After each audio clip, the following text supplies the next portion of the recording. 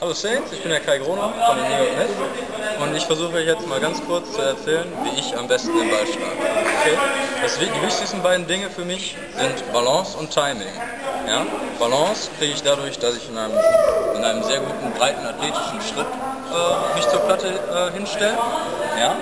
Und dass ich die ganze Zeit versuche, meine Balance wirklich zwischen den Beinen zu halten. Zwischen den Beinen muss euer ganzes Gewicht sein. Ja? Das Timing bekommt ihr, indem ihr euch früh vorbereitet, dass ihr den Ball schlagt. Ja? Das heißt, bevor der Pitcher mit den Händen nach unten geht, ja, müsst ihr in einer Position sein, um fertig sein, den Ball wirklich mit aller Wucht zu treffen. Das heißt, wenn der Pitcher nach unten geht, lade ich mich auf und dann versuche ich mit aller Kraft den Ball natürlich nach vorne wegzuschlagen. Ja? Wenn ihr frühzeitig unten seid, könnt ihr den Ball lange sehen und so könnt ihr euch vorbereiten auf den Fastball oder einen Off-Speed-Pitch und so habt ihr vernünftiges Timing, Balance stimmt alles und ihr könnt den Ball schlagen.